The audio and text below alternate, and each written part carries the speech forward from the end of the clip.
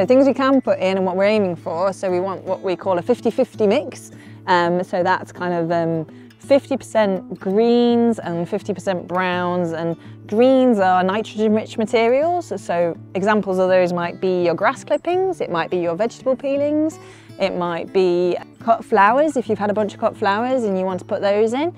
Then there's also the browns, and that's more things like rotting leaves, cardboard, newspaper, brown paper, egg boxes, and that's really carbon-rich materials. And that kind of mixture of the carbon and the nitrogen is what the kind of microorganisms break down and work really well together. Like if you have too much nitrogen material, then you end up with a kind of sludge.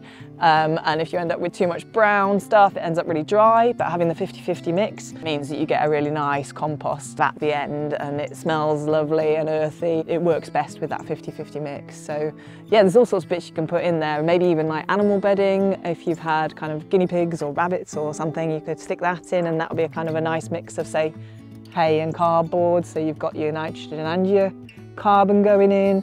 But something else you do want in there is a really nice load of creaches from, maybe you could go to somebody else's compost bin and ask them for a spade full of their stuff, and it's almost like a little starter culture that will get your compost bin going, and they'll start creating more bacteria and more kind of fungi and stuff in there. So getting a big spade full of somebody else's compost is not a bad idea at all. So, and then a bit of oxygen and a bit of water and you're well away. Off you go. All done.